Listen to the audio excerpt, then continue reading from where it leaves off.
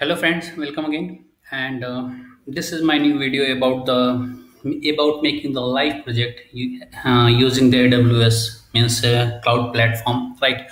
So I got many of the inquiry from the many of the students that they are asking that how we can uh, deploy our HTML based static project on AWS, right? And how we can make it live, right? So this video I am creating for teaching you that how you can deploy your HTML projects on AWS and make it live. Means how you can make live project using the AWS S3 buckets, right? So normally we are going to develop an HTML projects, right? You can develop the HTML projects using the HTML, CSS, JavaScript, jQuery, or you can also use different types of JavaScript framework like Angular or React JS applications or Backbone JS or jQuery applications. You can develop any type of HTML projects, and after that, if you want to make it live, then you can make it live on AWS console, right?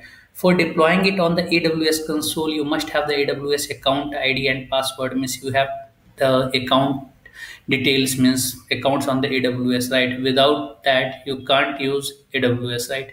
So for registering on the AWS, you can register on the AWS, and AWS charges $2 or 2 rupees from your credit card, and it will be refunded after some days, right?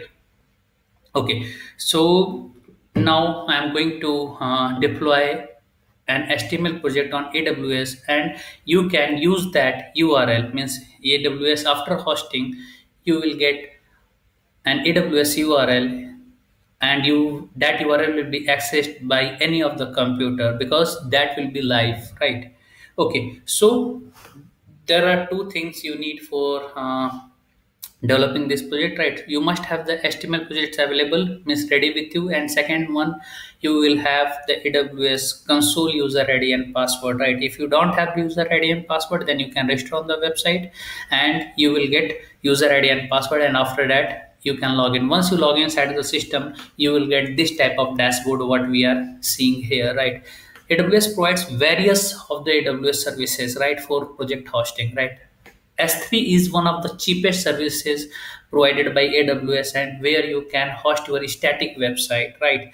Even if you have the dynamic website, AWS provides EC2 instances. It's like a dedicated server. You can deploy your PHP, Python, or Java, or any programming language application on that EC2 instances, and you can make it live, right?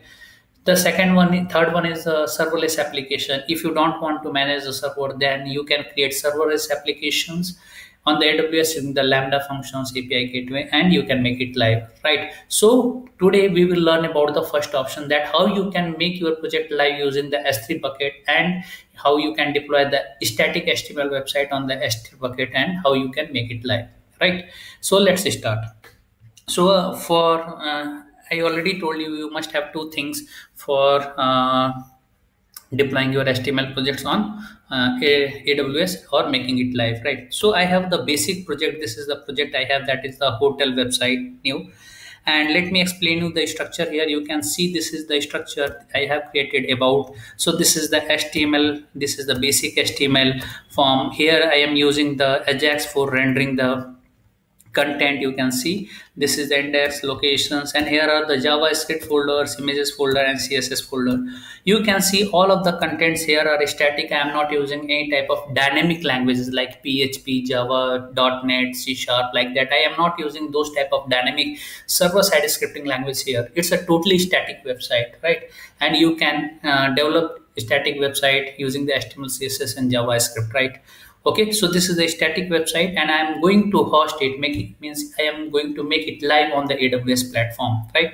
Then how you can make it live, right? So for making it live, you must have the user ID and password of the AWS. Once you log in inside the AWS, you will get this dashboard, right? Go on the services, and after that you can search. You need to search the S3. Once you click on the S3, the first one, scalable storage in the cloud. Once you click on that, you will get this screen, right? Here you will get this screen, and here you need to create the bucket. Bucket is nothing, it's the folder, right, where you have to put your codes, HTML codes, right? Now I am going to create the bucket, and you need to enter the unique bucket name, right? So I am going to name is HTML live hotel project, right? So once you click on the bucket, just enter the bucket name, and you need to check where you are going to create the bucket. It's in the North Virginia, America, right? Click on the next. Once you click on the next, you will get okay.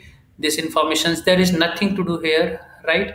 And click on the advanced settings. So there is nothing to do here, right?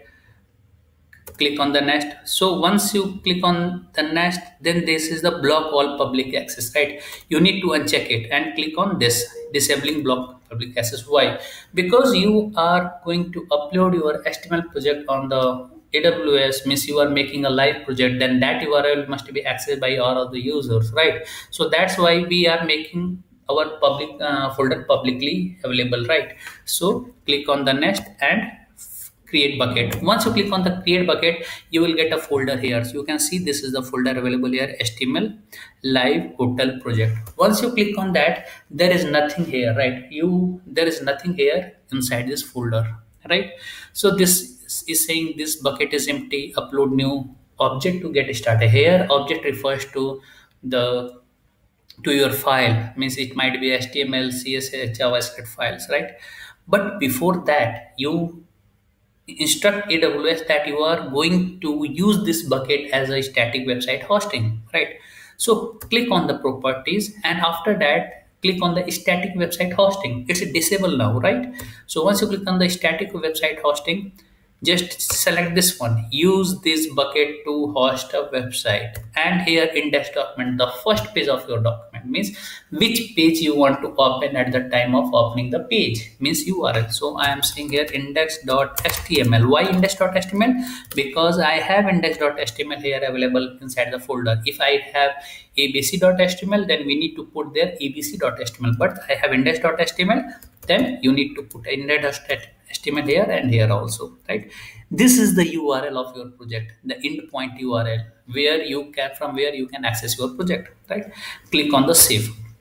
Once you click on the save, you will get okay, it's the bucket hosting is enabled on your project, right? Now click on the overview and upload all of your code here, right? So how you can upload it, right? Just open that upload, and once you click on the press, select all the files and drag it here, right? And once you drag it here, right, click on the next and the next, right, and the next, upload. Once it's upload, right, you will be able to once it's uploaded, then you will get all of the file here, right? All of the static files here which you have uploaded, right? So oh, it's failing. I don't know why it's failing. So let me check here. It's, you can see files are getting uploaded, right? So let's see, we will upload it again if it's failing, right? Okay, so now what I'm going to do, I'm going to I think there is a problem with this one, right? And I'm going to upload here again. So click on the upload and upload it, right? So once you click on the next, upload, right? So it's uploading, right? You can see there is a success, there is no fail records here, right? Once all file uploads on the bucket, what you need to do, you need to make these file publicly available. How you can make it? Just click on this checkbox and action, and then after that make public. Once you click on the make public, then those files will be publicly available, right? Now this, you have hosted your project successfully, right? Now what will be the URL, how you can access it? Then for URL, click on the properties, and after that static website hosting, right? This is your URL. Once you click on that URL, you will be able to see your project here. You can see your project is here, right? It's running fine, right?